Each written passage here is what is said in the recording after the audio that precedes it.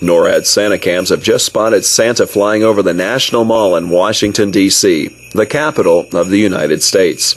The National Mall receives about 24 million visitors each year, but there's no time tonight for Santa to visit the fantastic Smithsonian museums or the beautiful national memorials and monuments. Santa's sleigh just zoomed past the United States Capitol and the President's home, the White House.